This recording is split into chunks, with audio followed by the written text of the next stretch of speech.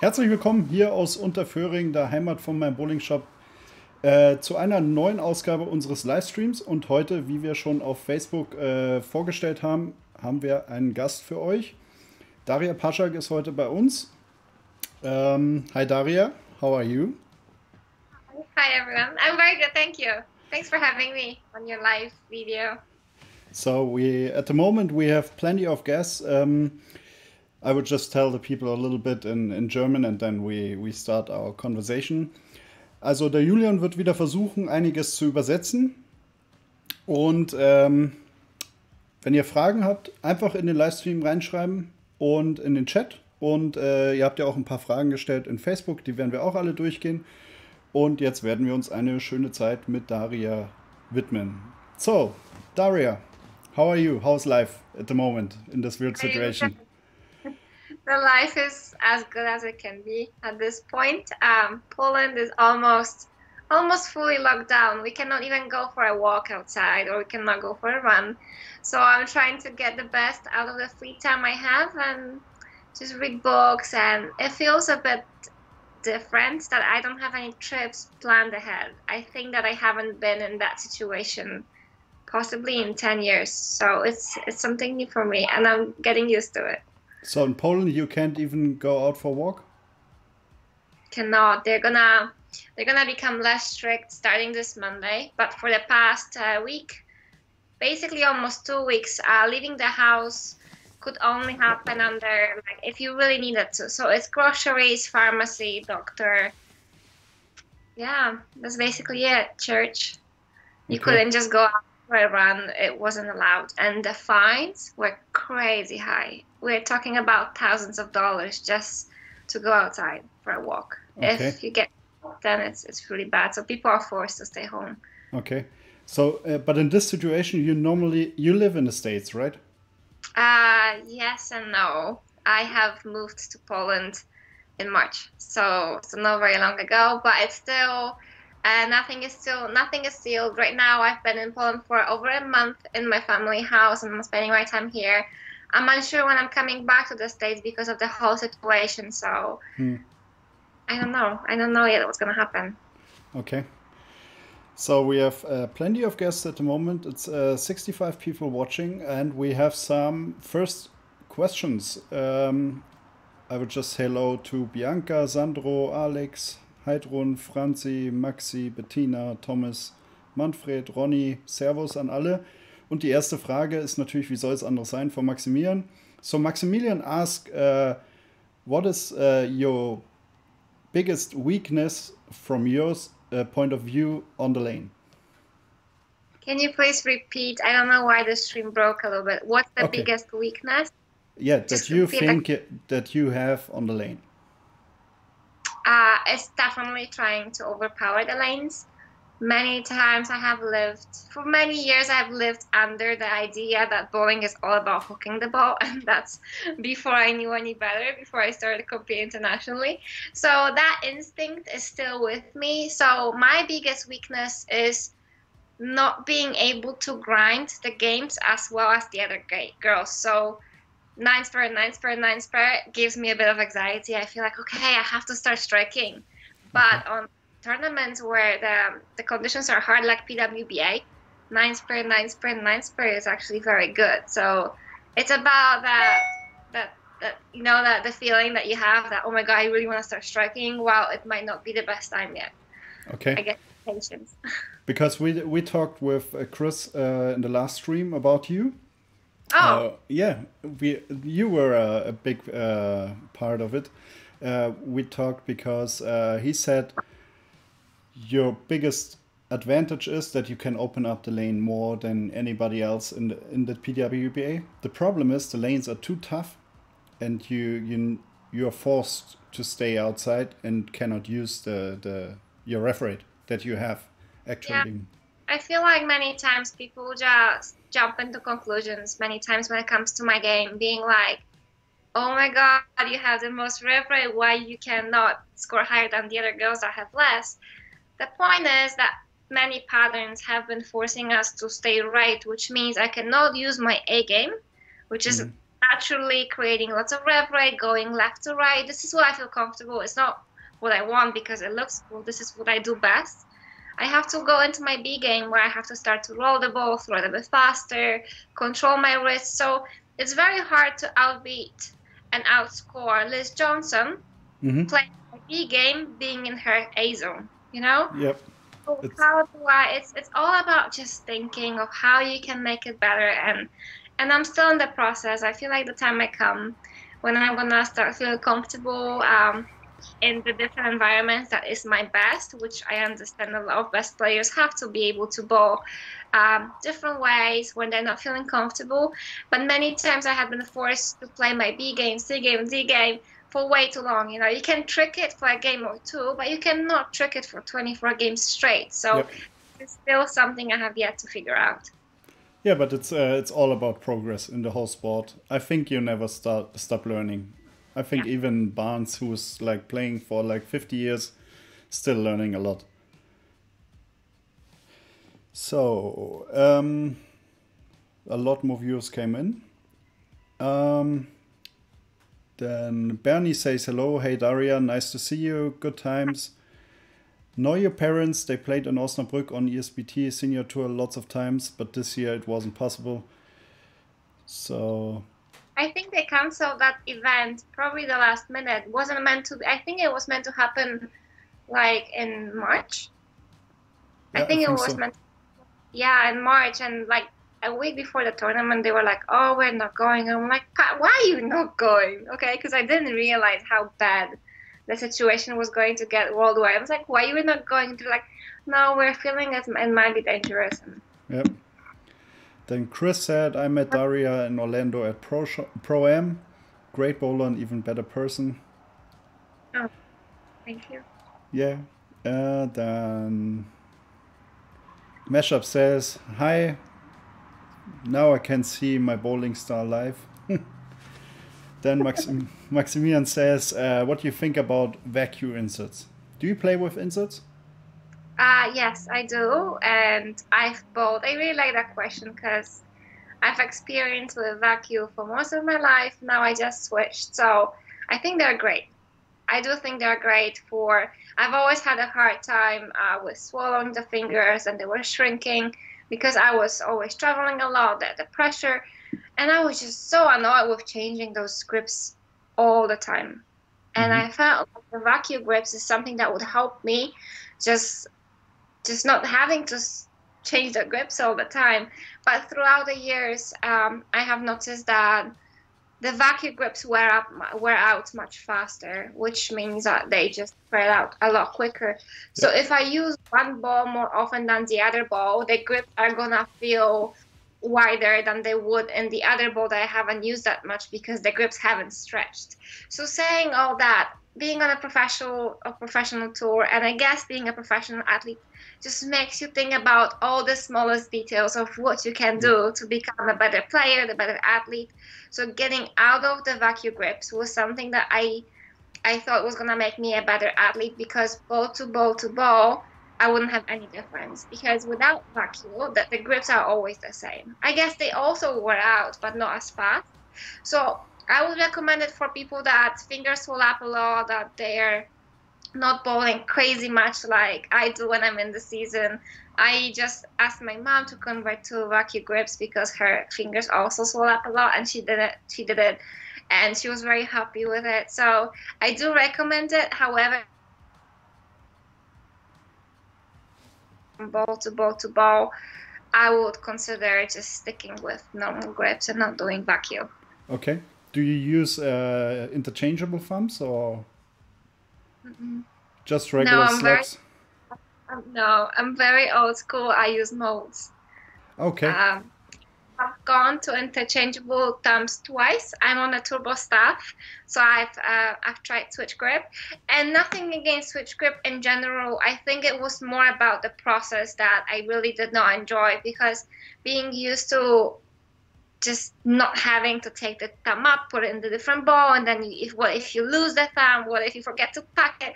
I could not allow myself for this to happen for me. And because I'm a little bit all over the place sometimes, I could see myself just, leaving for a tournament and leaving all my thumbs in the backpack somewhere in the house. Okay. I'm a lot more comfortable with thumb molds, which means that they're just thumb to thumb are exactly the same. And maybe for the drillers, sometimes it's a bit more work to make sure the stand is correct. But overall, I do mold, and there's only maybe 2 or 3 other girls on tour that I know that do mold. Everybody else is basically doing interchangeable thumbs, whether it's vice or switch grip or ultimate. Yep. It's very common, very, very, very common. Okay. Then that's a pretty interesting question from Chris B. He says, is it because of the tough patterns on PWBA, is it easier for you to play in the man PBA instead of the PWBA? Well, it's a very cool question. I've always thought so, that when I was looking back on the scores from the previous events, whenever I was bowling against men and there were other women in the field, I had a tendency to always finish as a high lady. So I'll beat a lot of other women that were playing in the field when I was competing with the guys. However, it was still very hard for me to make the cuts because I feel like just men score higher overall. I am very proud to say I made the US Open cut for the guys on 4 different patterns. So I was very proud of this. And I made the World Series cut on cheetahs. It was very cool. You get 7th, right? Yeah. It was close to the show. Yeah, it was really close, and I bowled really, really high game.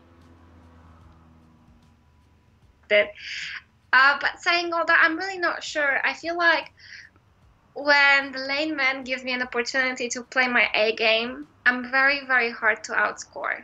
Yep. That's what I think. So yep. I am put in that box, and I realize that I am in this easy conditions box that, okay, not that accurate, a lot of rev rate, but if she strikes, she can strike forever. Yep. On some tournaments where the conditions were very easy. However, on the tough conditions, I just struggle. And I realize it, and I think I'm getting better. Yeah, you are. So overall, I think the transitions with the PBA helped me a bit more than PWBA, but it's really hard to tell. But you already showed that you can win. So you got your title. It was almost so long ago that I can't remember, but yeah, it was 2017 and it was really cool. So Ronnie asked, what balls are your favorites at the moment? Wow, it's a very cool question because I drilled those balls right before the lockdown. I'm very anxious to go back on the lanes because I cannot wait to use them, and that's definitely the volatility, which is a very big ball with a massive core and very strong cover stock. It's an asymmetric ball, so it really blends the pattern very well. And as I mentioned, I really have a hard time for the ball to blend the pattern because I'm a type of a player that would get triple and then PBA washout and then Greek church type of reactions. Yeah. So I want to make sure that I have a ball that really slows down for me a lot, and volatility is definitely my favorite. Okay. I love ball. The same type of a ball would be an Ordnance Solid, which is a blue version. It's a symmetric ball. It's a bit weaker. So I would use volatility for more oil and Ordnance for a bit less oil. And it's the same type of emotion that is very, very controllable, and it slows down in the right place. What weight do you play? 15s. You play 15? So there, we talked about last week also. It was a huge thing with the two-piece balls with the RGs on 14 and 15 and 16, RGs and differential. Did you feel that? But you don't feel because 15 were pretty good numbers, especially on the Badgers. Mm-hmm. So, well, I do feel the difference. If that's what you want to ask me. The problem is that when I was rolling on PBA Tour at some tournaments, and I would see some coolie who is a 900 Global staff, and he was throwing the honey badger and the badger, and he was hooking the whole lane, and the ball was coming back. I'm like, how is he making this ball work? For me, this ball doesn't see. It just goes straight and misses the spot. So of course, I would take that badger, honey badger, try to make a hook, so exactly like next morning I would realize some coolie balls with 16s. Okay. And when it comes to badgers or honey badgers, it seems like it's two different balls. It seems Yes. like they are just a lot stronger when they're 16. The differential is a lot higher, and it's very important to know who are you watching, who are you trying to bowl. On some balls can be extremely different. Yeah, we had experience with the flux, with the orange one. I drilled a 15 and a 16 for customer, and they bowled, and the ball was really good. Then the customer come in, okay, I want it in 14. He played, and the ball was like, oh, totally different. Hook. Yeah. But it is what it is. But they changed it now to 3-piece, right? I'm not that great on course. Okay. I think that the Flax has a 3-piece, that the Flax Pro, but I'm not 100% sure, so I'd rather don't say anything about specifics of the ball. Okay, no I just problem. know it hooks enough or doesn't, or whether it reads enough. It's more about ball motion for me than the numbers, because sometimes I realize that I get too caught up in the numbers and too much caught up in what I think the ball is going to do. That way I eliminate using that ball in certain patterns, and sometimes that's not the best thing to do. Sometimes you gotta trust your eyes. Okay. So there's a pretty cool question from Thomas. He asked, what was the best or most helpful that you learned on Pwba Tour that you didn't know before? Oh, wow, that's like a very cool question to take like a minute and think about. No worries. But it's definitely patience, you know, when you're young and you have a lot of dreams and you're going on something that of the world, and that everything should be working out for you. You feel like, wow, I achieved so much, everything should work. And then all of a sudden comes a disappointment. And that feeling of disappointment and trying to get out of it is something that I have learned. The patience, that it's a constant roller coaster. The fact that at the end of the day, you do have lots of people that help you, but during the lonely flights, the train rides, when you're in the car, you're always by yourself, stuck in your head. So there is nothing more important than the good self-thoughts, the good self-talks that you can have with yourself, because especially when you're on the slump and things are not going your way, it's just so easy to dig deeper into that feelings of being lost. So the good self-talk, or just like trying not to speak negatively to yourself, really helps, because at the end of the day, the moments when you feel the most down, you are by yourself. And the friends can care for you, and they're going to try to do everything that they can. But at the end of the day, you have to realize it's just you, and you have to work it out by yourself. Yep. Me, and it's teaching me every single day. Yeah, that's what I say when I have students or something. At the end of the day, bowling comes you fighting against yourself. 100%. Yeah. 100%. So I go to the first Facebook question we got. What do you do in this, say, down phases? How do you work with this? Do you have practices or something like this?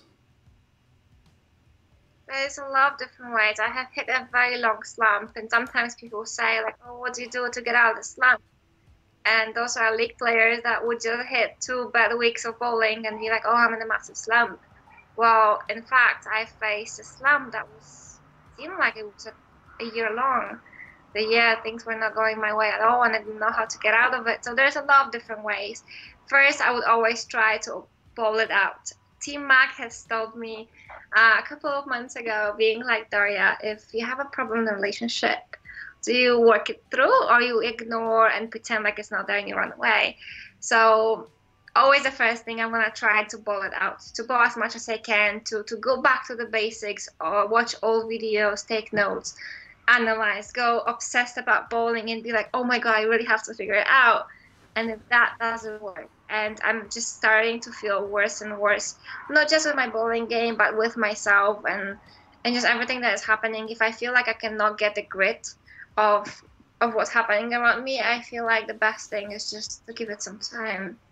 Just take time, relax. And that happened to me on the PWBA tour this past year, where in the middle of a tour, I decided like I cannot do it anymore. I'm gonna go crazy. I'm traveling, thinking bowling. I'm doing proms with the fans that are super lovely, and we're talking bowling. We're bowling. I'm coming home to my boyfriend that works in the bowling industry. We're talking bowling. I go practice. We're talking bowling. Like, when is it gonna stop? I felt like my mind was spinning like crazy, and I'm like, you know what? I'm not bowling the next PWB. I'm going home for a week. I'm not taking my bowling balls. Yep. I took the next flight out in 2 days to Poland. I surprised my parents. I was with them for 5, 6, or 7 days. I came back to the next stop. I don't mean necessarily that the next stop I bowled a lot better, because I don't think I did. But I was so much fresher. I'm like, okay, well, it is what it is. Like, I have no expectations. Okay. So that healed my mindset. Cool. So a lot of questions come in. So if you, I just need to read the chat is a little bit bigger. What are your goals in the future? I've always said that I wanted to be that bowler that when you talk about is that the good one, the one that wins everything. That was always my goal, to be the person that other competitors were like fearing. It's like, oh, Daria's in the field. We might want to bowl for a second place. Obviously, this is not how it works in professional sports, but I wanted to be that competitor that everybody knew that no matter the circumstances, I always somehow find a way to work it out. And yeah, like, obviously, like, the goals that would be specific would be to be a PWBA Player of the Year. I give myself a few more years to achieve that goal. I would love to call myself a world champion one day. If I have a chance to bowl world championships again, I'm sure gonna give my best, and maybe one day I can call myself a world champion. That's it. That's when it comes to my goals, and it's more about the process, I guess. It's just fun. But you already got the Rookie of the Year, so it's getting closer. Right, like the Rookie of the Year, I could only go for it once. Player of the Year, I guess I have a chance every year. So we are on the right track, people. We're doing okay. So I got a question with WhatsApp from a young player, and she's asking, what way should a young girl bowling player choose? You and Verity Crawley and Diana are their idols, and how to get into the professional bowling business, as said, as a professional bowler. Should she leave the dream, or how should she start? Just starting traveling, or what? Yeah, I always believe you have to follow your dreams, and you have to be quite clear about what you want in life. I wasn't clear myself. I never dreamed about going on tour because there was no tour. When I was bowling internationally, I just really, really loved bowling, and I was bowling everything I could. It happened that the tour started back up, so I could go on tour. But the best thing is that really know your goals and what you want. Then try to practice so much that you feel like you are the sharpest that you've ever been. Try to talk to a lot of people that know a bit more than you. Try to get opinions from the coaches. Read a lot about bowling. There's so many videos about bowling on YouTube right now. Lots of guys are doing a very good job on YouTube, just spreading the word about bowling. Learn and get obsessed about it. Like, make it the first thing that when you wake up, it's like, oh my God, I really want to go on tour. And once you get obsessed, there is going to be that one way you can figure it out for yourself of how to do it. Of course, one of the ways would be how it's gonna go, and then go back and then practice more, find a way of how to get better, and then go back and go on tour. That would be the easiest way how to make it work, but I know it's not the same for everyone. So once we get really obsessed with something and we're looking for information from a lot of different sources, we start to see the path for ourselves, and this is not the path that somebody else can give you and be like, hey, this is how you have to do it. because nobody has ever taught me, or I guess a lot of other girls, how to do it. It just happened because we got obsessed with the sport. And if she's young enough, I would definitely recommend trying to look into bowling colleges and bowl for college. There's some colleges that you can bowl on a scholarship, and some of the colleges give you a full ride, which means that you don't have to pay for school because you are a bowler for the team. And there's a lot of different ways to do it. So once you get into it, I'm sure that like it's gonna pop up and you're gonna have an idea of what you have to do. Okay, so you worked a lot with Costas, right? Yeah. And would you recommend for a young player like she is, or to go to coaches like Costas, or yeah, I think Costas also don't do it for free, so you have to pay them, but that's okay. But would you recommend it to do as many coaches as possible, or? I worked with Costas since I was, I guess, 14 or 15 until I left the States, until I was 19. And if I have to say that there would be one coach that I would go back to, the one that I've worked with in Europe, it will always be Costas.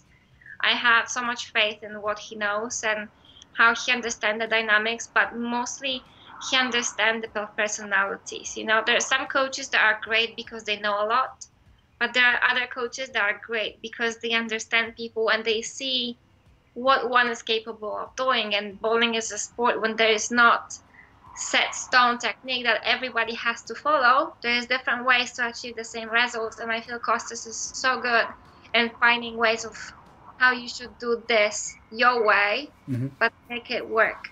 So I would definitely recommend, and you don't need to see the coach every week, every 2 weeks. I was seeing Costas once a month, once every 2 months, and I felt like I was getting better. It's just about trying to really push yourself, and the most important thing when you practice and your biggest friend should always be a telephone and a tripod. Okay. Every time you have it right behind you, the way that you can see the angles, you work on something, straight swing. Take a video, you go through a shot, you sit down, you look at the video. You can be your own coach if you have a direction. So you don't need to have a coach behind you all the time. Yep. If you get a lesson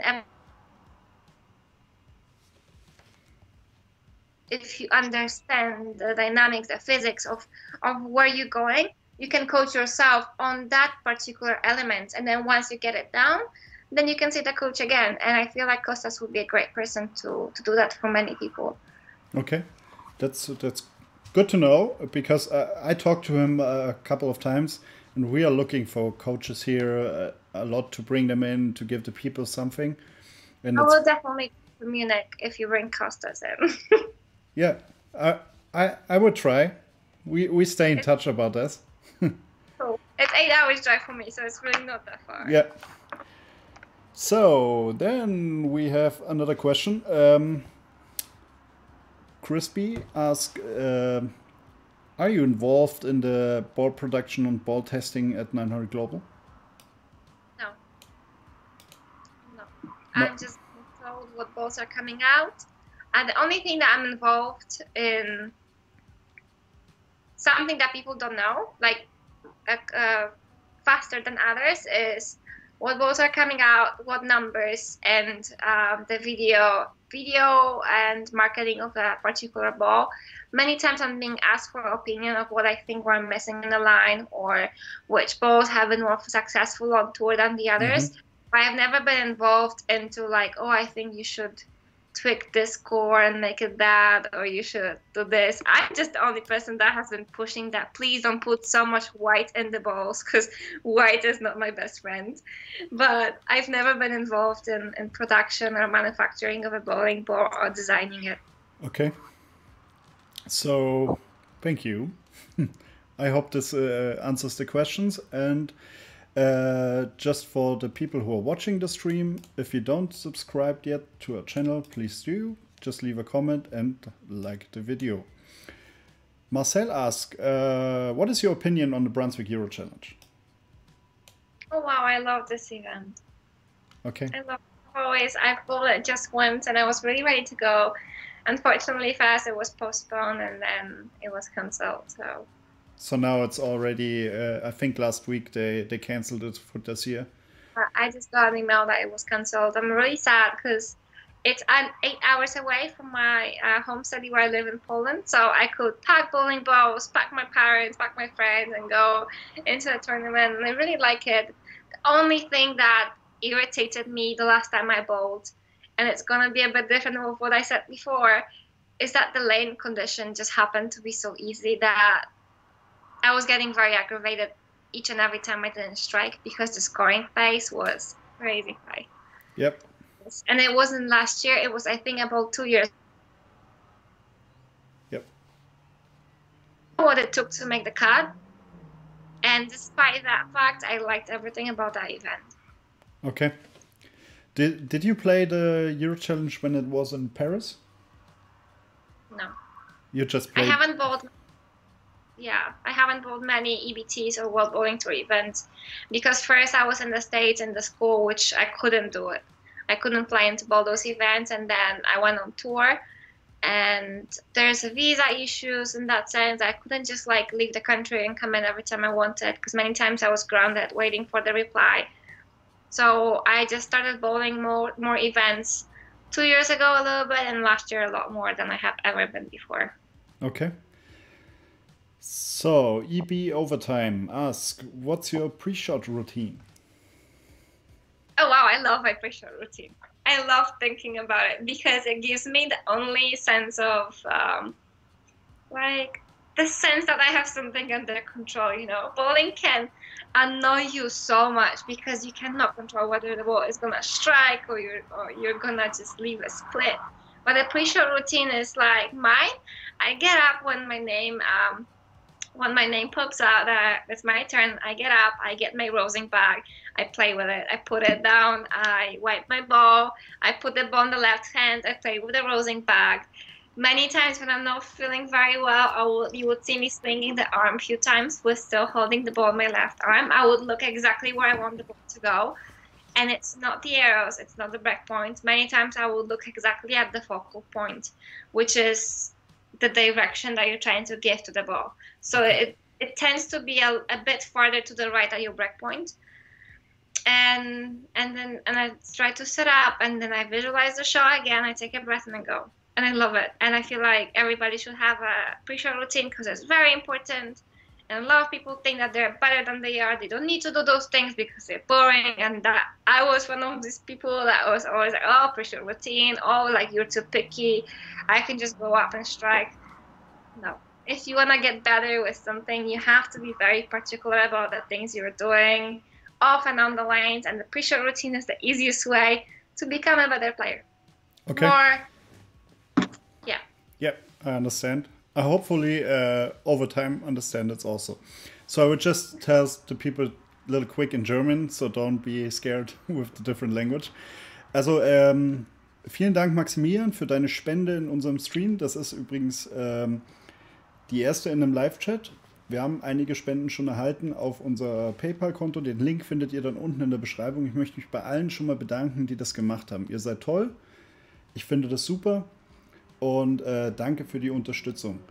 Wenn ihr Interesse daran habt, könnt ihr gerne unten in der Beschreibung findet ihr einen Link oder ihr könnt es hier in dem Chat machen. Aber auf jeden Fall vielen, vielen Dank für die Unterstützung und das freut uns sehr.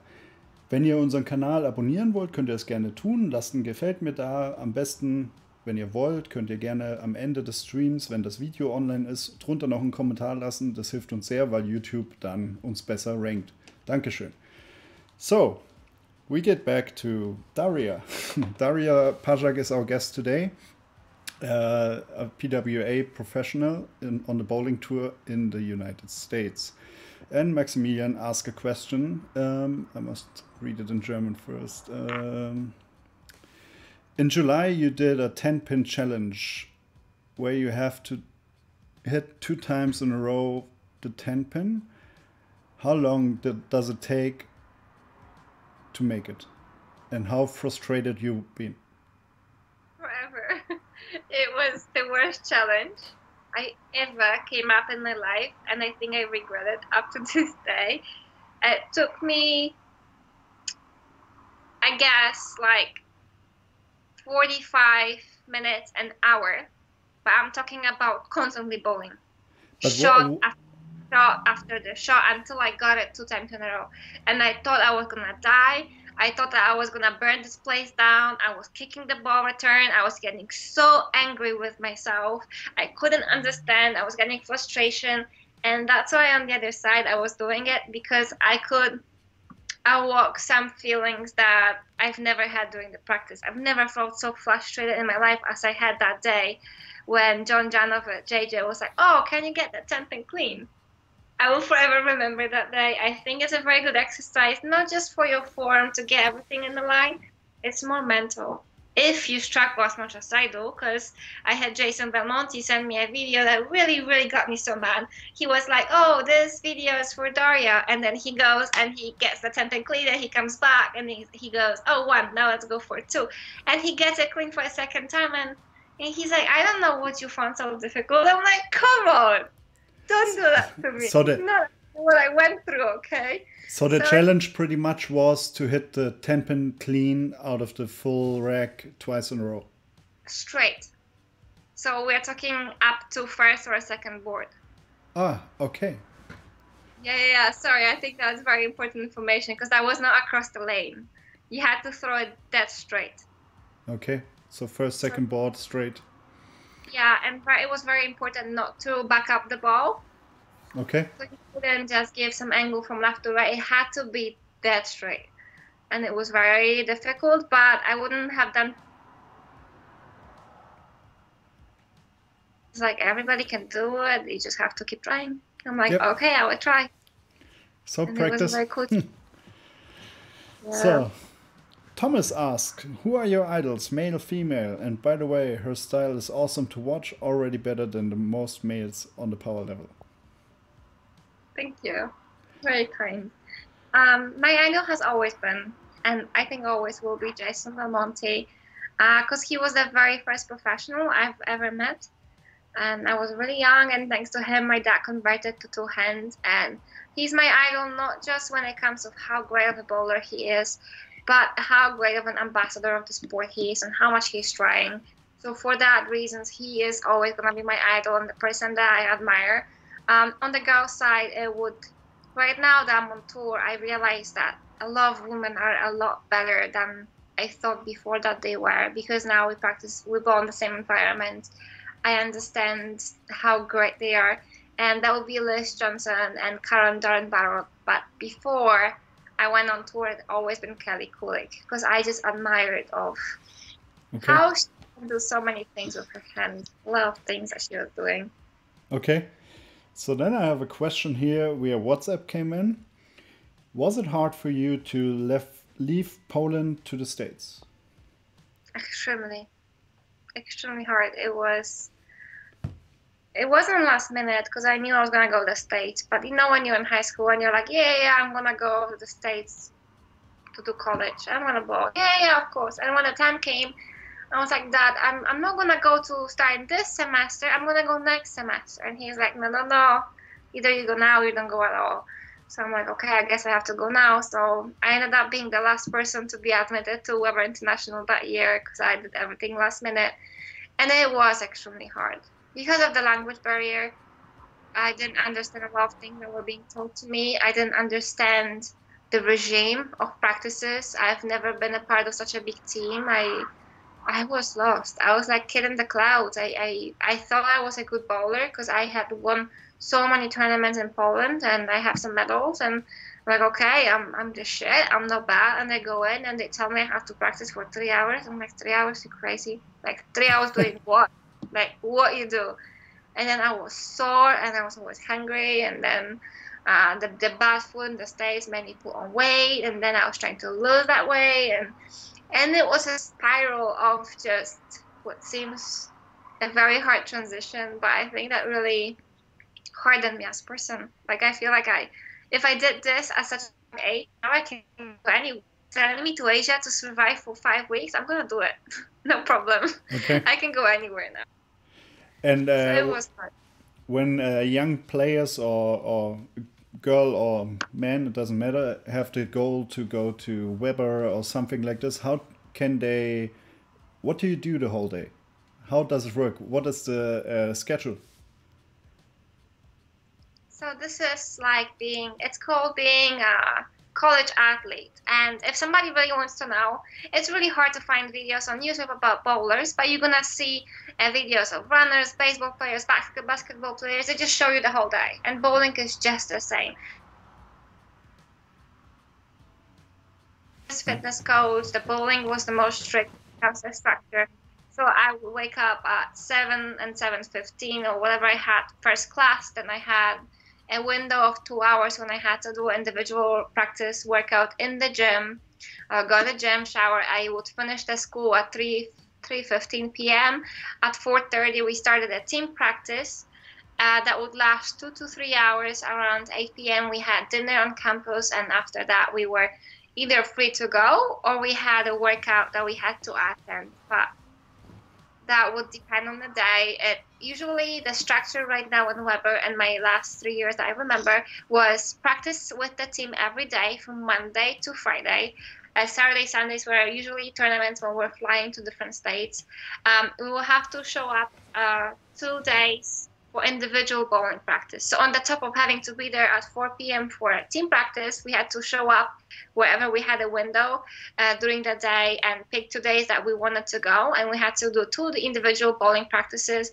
We will have a team workout once a week on Wednesdays, plus we will have to go to the gym twice on our own when they will check the presence. And if you don't show up, then you're being punished, and you don't want to get punished because that usually means you have to wake up at 5 a.m. and just run around Kegel Training Center, and you don't want to do that. So it was very busy. It was very hectic. It felt like you didn't have time to breathe, because at the end, when you had a weekend to breathe a little bit, there were troubles when you had to wake up at 4 a.m. and fly to different states. And that's why the first year I feel like it was so hard for me, because it was very overwhelming. But it was so rewarding because you felt like you were doing something for yourself. You felt like, I'm doing it. So that's how it looked like. And after you left the college, how often do you train after that? Was it did you miss something? Did you train less or more? Or? Well, I feel like after 4 years being on the team, I don't want to make it sound bad, I wasn't fed up. But I was very looking forward to bowl practice on my own and not have such a... I was given the freedom that I haven't had for the past 4 years when I was in college. So I didn't practice less. I practiced probably just as much, because when I graduated from Weber, there was that rule to where for every Weber graduate, you could come into Kegel Training Center and practice for free. It doesn't mean with the coach. It just means that if there were free lanes that you can practice, you could practice. So I was taking advantage of it. I was working as a bartender in one of the restaurant chains in the same city, and I was practicing. I was starting to bowl more and more. And next year I went on tour. Okay, and how much do you practice now? And not now because everything is closed, but normally?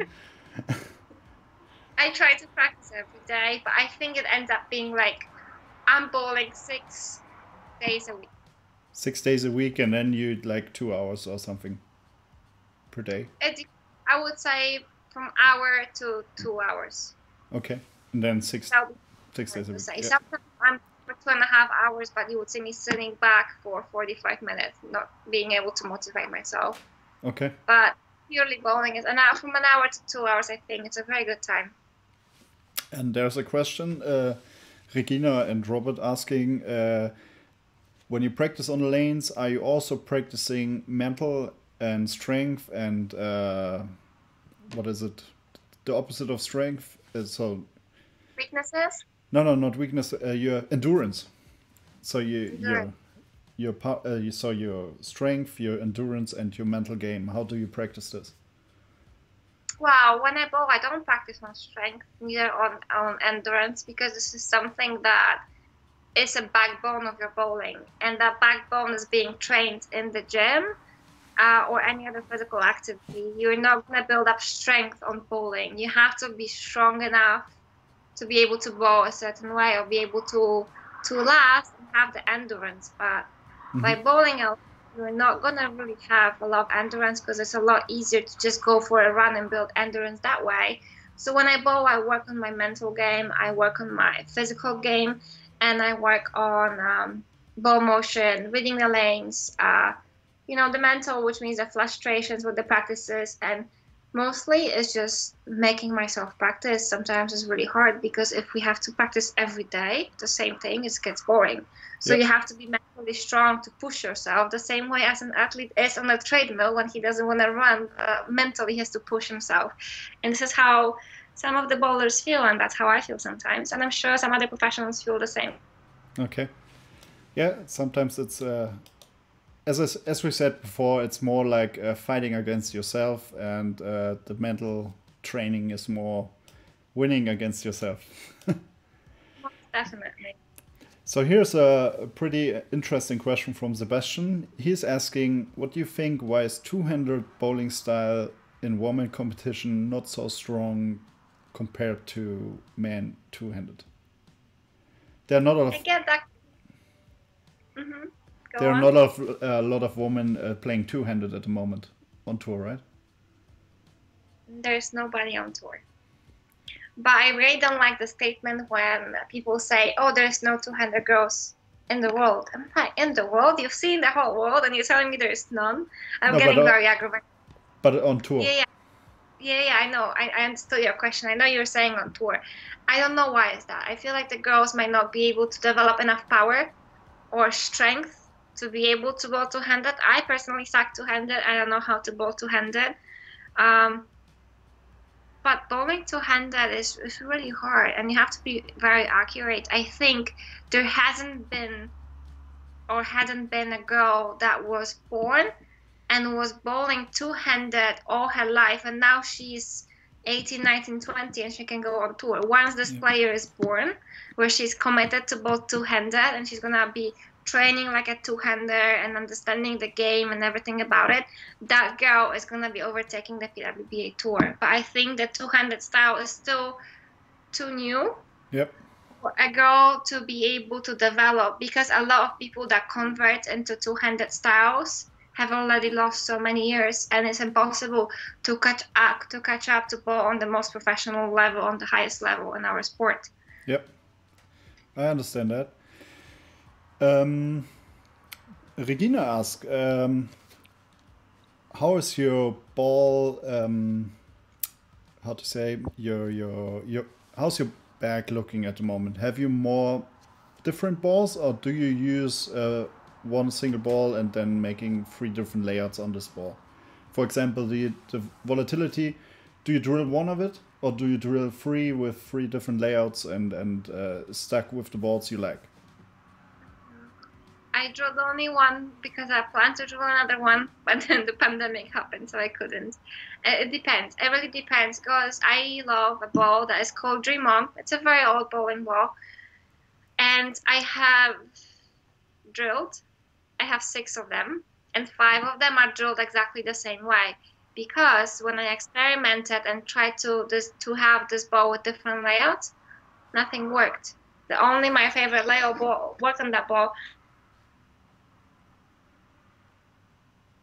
With a lot of different layouts, like pin up and pin down or very short pin, but there are some balls that just match up to your game with that one particular layout. So it really depends, I'm never gonna try to make a ball that is meant to be a very long and very snappy ball. I'm never gonna try to make it a very early, and it's just whatever the specs tells that the ball should be. I usually try to drill it that way first as my benchmark layout.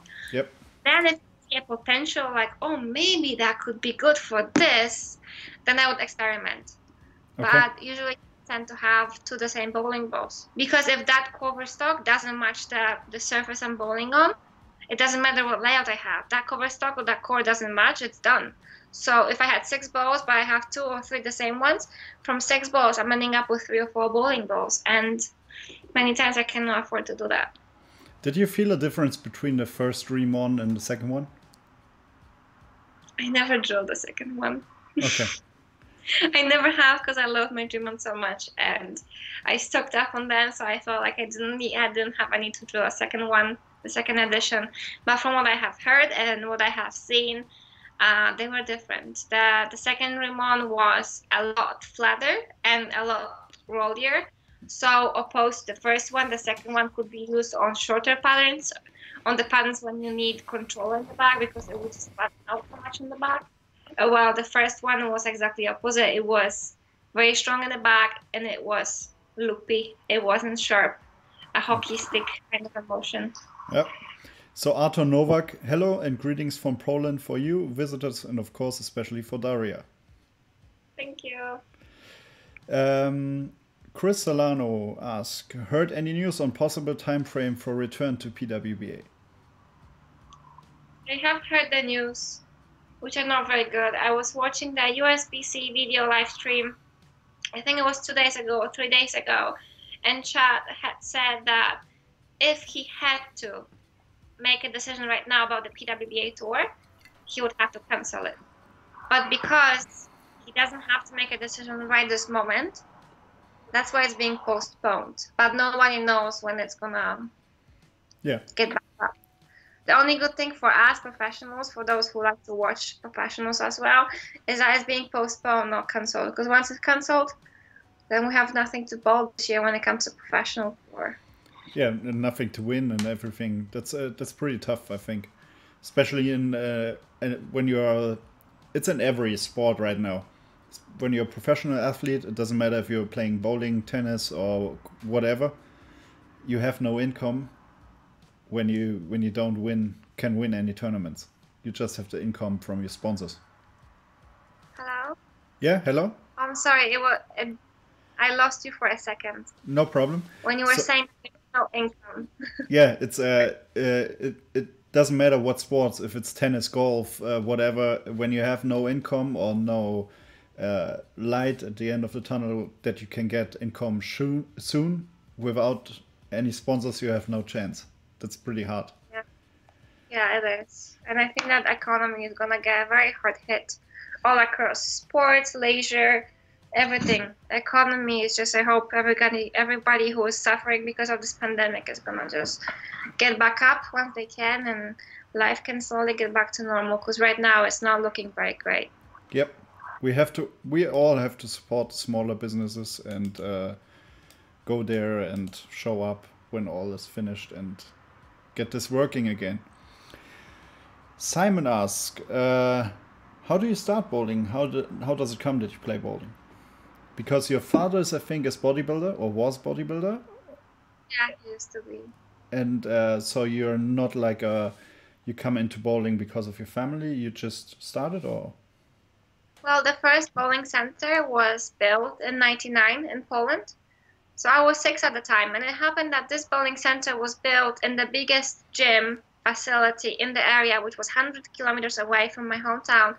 And that was the gym that my dad would go like once a month or so. And he was like, hey, they're building this bowling center. And there was a kid in the back seat of the car. And I'm like, what's bowling center? And he's like, you know, you have like those pins and like a big heavy bowling ball and you have to knock them out. And I remember, and it's crazy, I was so small, I still remember when I couldn't comprehend it. Like, I didn't understand. I've never seen bowling in my life. I've never seen it on TV, nowhere, not even in cartoons then. And we walked in, and it was light, and it was colorful, and I fell in love. And we slowly started to bowl in the leagues. We slowly started to come more often, and then I think it was 2 years later, they opened a bowling center in my hometown where I was basically practicing all the time. I was lucky to win my first event when I was 10 or 11 years old. And then one of the coaches had seen me and he's like, Daria, I think you can be a good player. I'm going to teach you something. So I had lessons with him. We were doing lots of drills. He was the one that taught me that you have to do drills. And at the end, our work hasn't finished the right way. But he was the coach that had showed me that bowling is a sport that you can practice it just like any other sport, that there are drills, and I will be always thankful for that. Yep. And that's how I started. Cool. That's cool. Natalie asked, do you coach somebody, or would you if you can? Oh, the cat. Sorry. No problem. So I ask a question. Do you coach somebody, or would you if you can? Yes, I do actually coach. I don't coach very many people, or I haven't been doing it for many months or many years. I've always coached my mom, and my mom is a very good student. She really trusts me, which is very lovely. But when I used to live in San Antonio, I was coaching a very cool group of people. They were on one team, and I had a few lessons with them, and they did very amazing after our lessons. I think overall I maybe practiced with 20, 25 people. It hasn't been a type of sessions where I would practice with them for like a year, every like 2, 3, 4 weeks. I had just a couple of lessons and I truly enjoy it, but it's very hard on me in that way that it really drains me. So if I have 3 practices one day with other people, I'm not capable of staying by myself and practicing because I spend so much energy analyzing their game and watching and trying to help out that I'm not able to practice my own game. So I'm trying to balance it out. I would love to one day to coach and to help out, but for now I'm trying mostly to focus on my own bowling and coach if I really have time and if somebody is really, really trusty in me, because that's also very important. And maybe one day I'm gonna do some certificate and just become a very good coach. Yep. I met the same experience with when you coach other people, it's getting really, really hard to coach yourself or practice. Almost impossible. Yeah. Because So energy. that's true. So Maximilian asks, what is the best thing to be a professional bowler?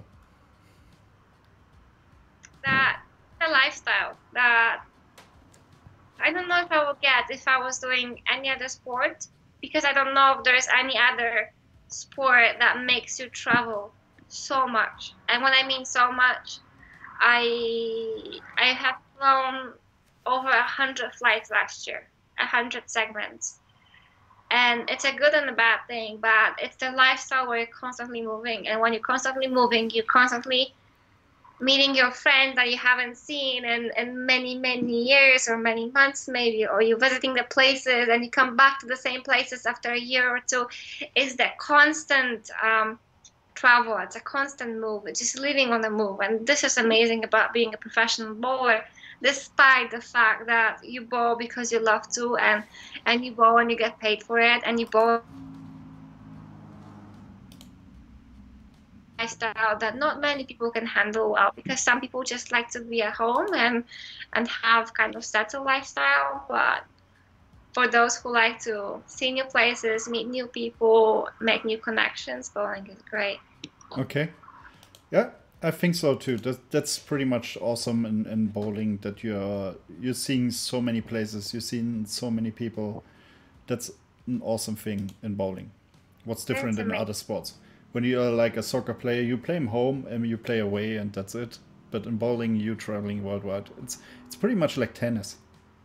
I think tennis is Yeah, pretty close. yeah, but I don't think they travel just as much. Yeah, they I stay think that longer. they stay in longer, and I think that their schedule is more one tournament focus opposed to a swing focus. Yep. So like first they prepare for the event, they travel, they settle, they take time, then they play the event, then they rest.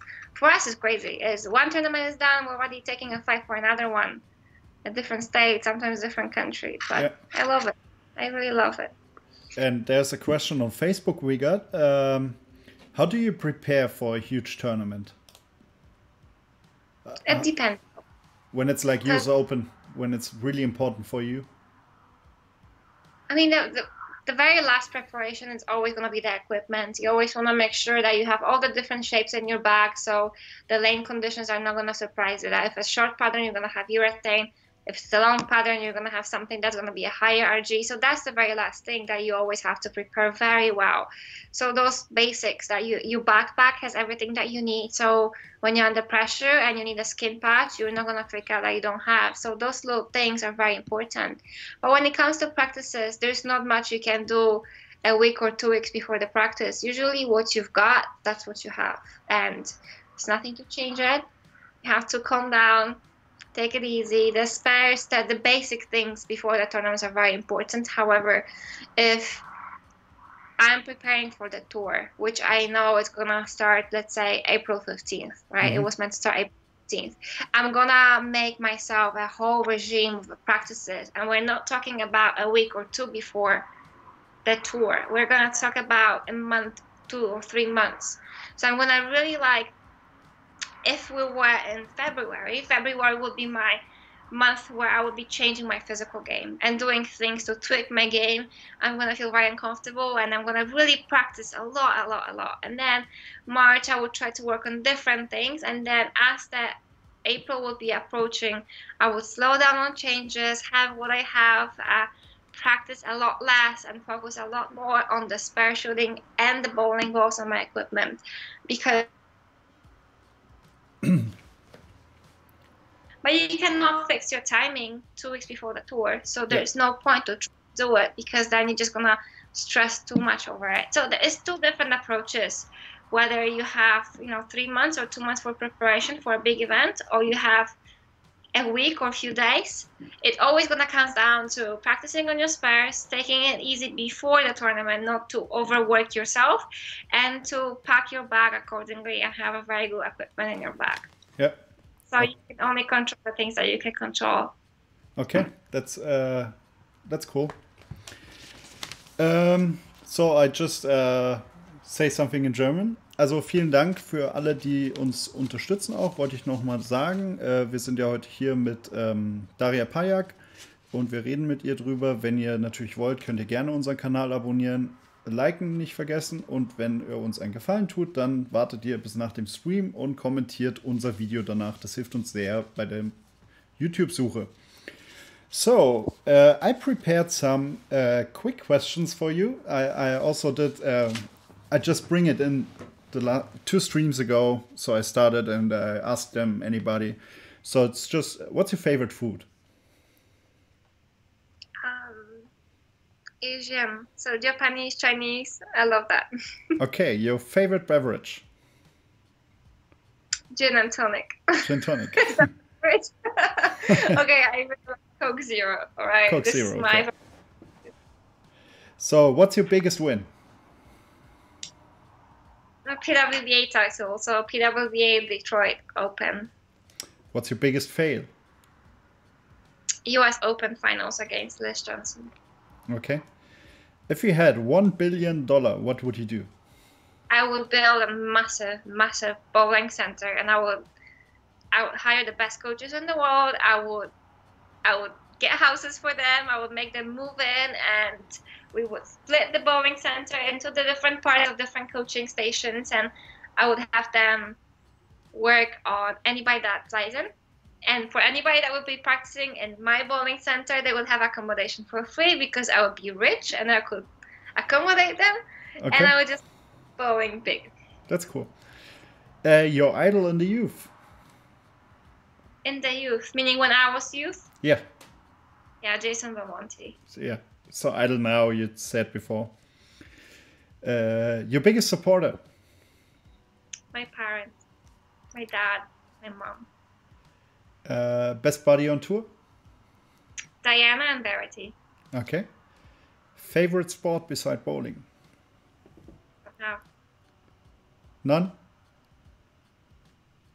Oh, I think the stream stopped. Oh, but I don't follow any other sports. Okay. Like, I don't follow tennis, so I don't know the next tournament.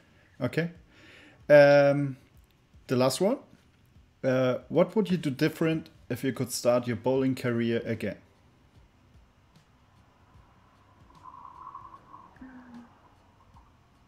I think I wouldn't do anything different. I would focus more on knowledge and learning about the equipment, and stop thinking that bowling is about hooking the ball. But I guess everything I've done to help me get where I am. So That's I cool. would just try more information. That's what I would do different. Okay. Then Francisca asked. That's now the quick ones are done. Thank you for that. So now Francisca asks, what was her dream job in the childhood? Did she want to become a professional bowler, or did she have other plans at first? I never had any dreams as a child. I never wanted to be a princess. I never wanted to be, I don't know who I could be at the time. I always knew I loved bowling, and I never associated my future with it. I like to say I go with the flow. If it's flowing for me, I'm gonna go with it. And bowling has been flowing ever since I started to bowl. So when I knew I could go to college, I went to college. My major is in hospitality, which means that I could be working in restaurants, hotels, or theme parks, because I really like talking with people and helping them out. So that's something that I could do if not bowling. But I've never had plans to become a professional bowler, or I neither had plans to have my own hotel. I just Okay. Yeah. You're just you. That's okay. know what I like, and I try to work without really having a plan. Yeah. So actually, we are now pretty much 1 hour and 5 minutes in. Do you want to tell our viewers something that you want to tell them? Yeah, I wanted to say that thank you for watching and thanks for being with us and asking questions. I wanted to ask you to subscribe the channel, and if you liked the video, to click the like button, because I am on that side that I also manage my own social media, and I know how much it helps to just help bowling grow, and people like you are helping to make it grow by passing on information to the other outlets that maybe possibly I couldn't reach myself. So I'm very thankful for people like you that just do that. We will put the link in the description for your Instagram and Facebook. Yeah, no problem. Thank you. And yeah, guys, bowl on. Bowling is a sport like all the other ones, and if you really hit a slump, just try to think, am I doing too little or too much? If you're doing too much, back up for a little bit. If you're doing too little and you know you can do a bit more, just do twice as much.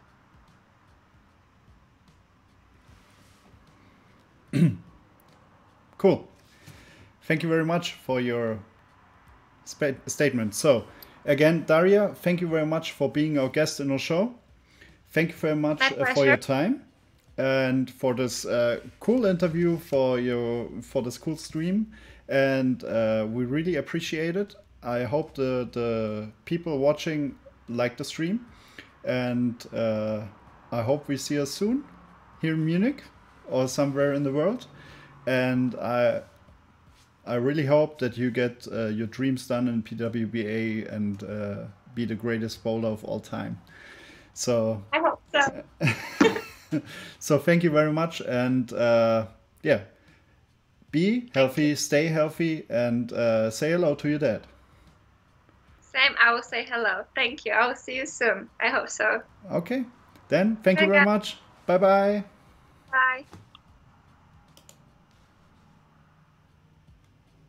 So, liebe Leute, ich bedanke mich bei euch, dass ihr unserem Stream zugeschaut habt, und wer natürlich möchte, kann unseren Kanal unten abonnieren, die Glocke drücken, damit ihr kein Video mehr verpasst, und wenn ihr wollt, könnt ihr auch gerne einen Kommentar dalassen. Das hilft uns sehr, wenn dieser Stream beendet ist. Also, ich wünsche euch eine schöne Zeit. Wir sehen uns am Dienstag um 19 Uhr zum nächsten Stream. Bis dahin.